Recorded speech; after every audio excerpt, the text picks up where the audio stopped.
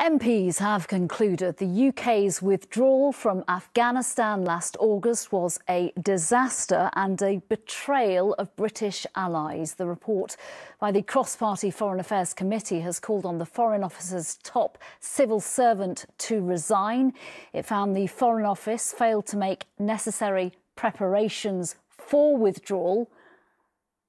Mismanagement of the evacuation in a crucial period likely cost hundreds of people their chance to leave the country and, as a result, likely cost lives. And the withdrawal has heightened the terror threat from Afghanistan.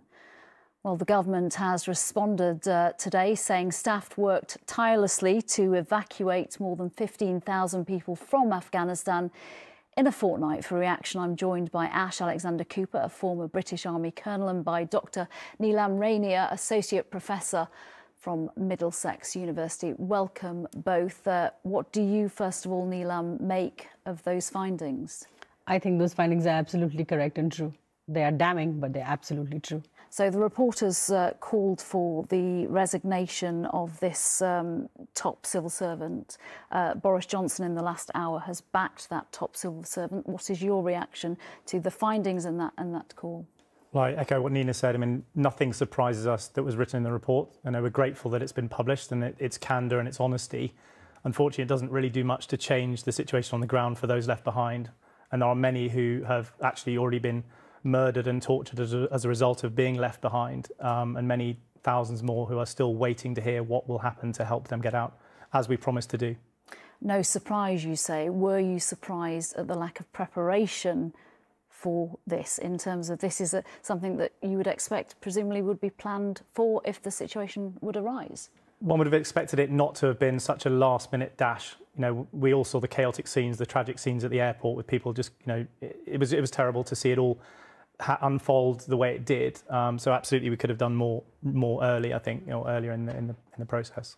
Neelam, what of those left behind now? What's the current situation for anybody who didn't make it out 9 months ago?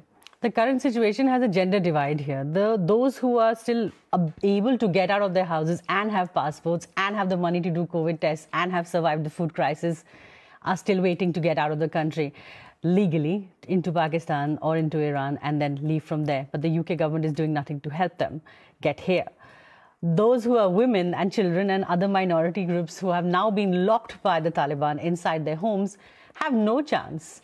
There is no way they can get out of home. There is no way they can get a passport renewed or a visa issued or travel with their little children across an international border with the hope and the money to be able to come to the UK, which is where they were supposed to be, as the government announced all those fantastic, fabulous new schemes to rescue the Afghans, none of which work.